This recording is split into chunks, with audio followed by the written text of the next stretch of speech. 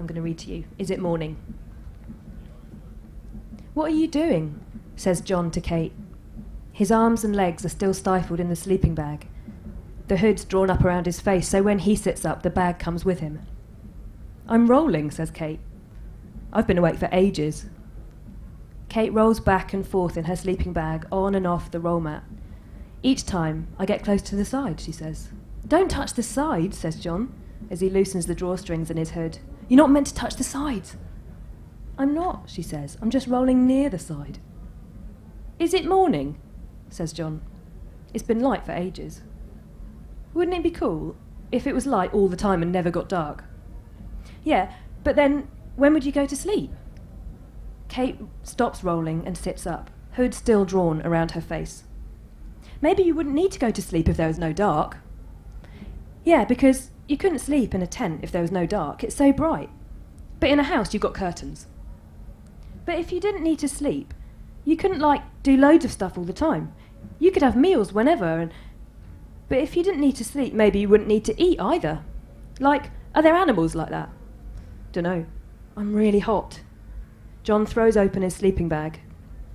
We had to do stories at school, and I made one up about a place where you played all the time.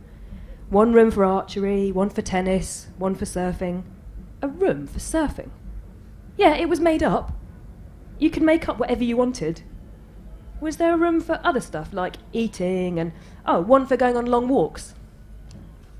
Yeah, I didn't put that in, but that's a place where you could do pretty much anything. I didn't think of the long walk one. That's cool. So you wouldn't need to eat, but, you could eat. Just nice things. And you wouldn't have to carry anything. I hate carrying stuff. And you wouldn't have to wear hiking boots. You could wear whatever shoes you like flip-flops, or no shoes at all. And there's a room for old people, and one for babies. But they can mix up if they like. John kicks his legs in the air. Is there any water left? Kate gets out of her sleeping bag, too, and rolls a water bottle across the ground sheet to John. Is there a room with a pool, or a lake? Both. Oh, he takes a sip of water. The surfing room. So there's a normal door, but it opens onto a beach, and then there's the sea. And you can jump in. And there's people who tell you how to do it and everything, but you can't drown anyway. And I'd have a feast room. And a room full of drinks, says Kate. And everyone would be nice. And you'd already sort of know them. You'd meet someone, and it would be like you'd met them before, and they would want to be friends, and they'd be really interesting, and they'd always listen to you. And you could just wee anywhere.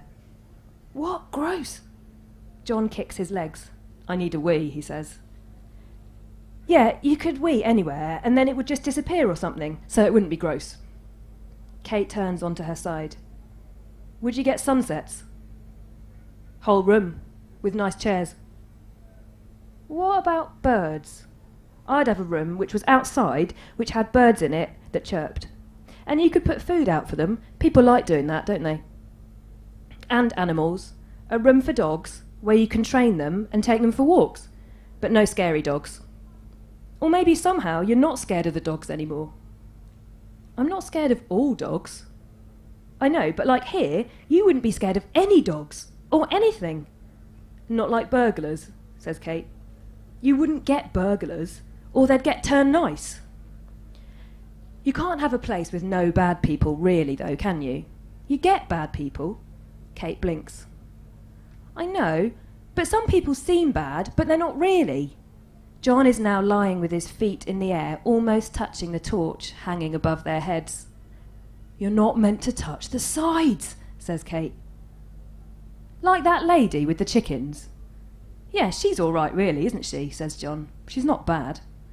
Except I don't like the chickens, and she sort of shouts at us. But she's deaf, that's why she shouts. But we're not deaf. I know. Do you still need a wee? Yeah, but I can hold it. Wouldn't it be cool if we could already do stuff without having to learn, like cooking and sports and maths? Or if we didn't have to do homework. Kate runs her fingers over a stone trapped under the ground sheet. Or if somehow we wanted to do our homework.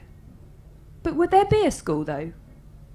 And books would be easy to read and not take so long, says Kate. And nobody would have jobs, so we would always play. Some people like their jobs, so they could work. More like playing anyway. What about the people who teach surfing and sailing and stuff? That's work. Oh, yeah. But you need people around to help. Yeah, like that lady at the stall with the sweets in town, and that man who gave us an extra bread roll yesterday. He was nice. He had twinkly eyes, says Kate. Like Paul from football, and that lady from swimming.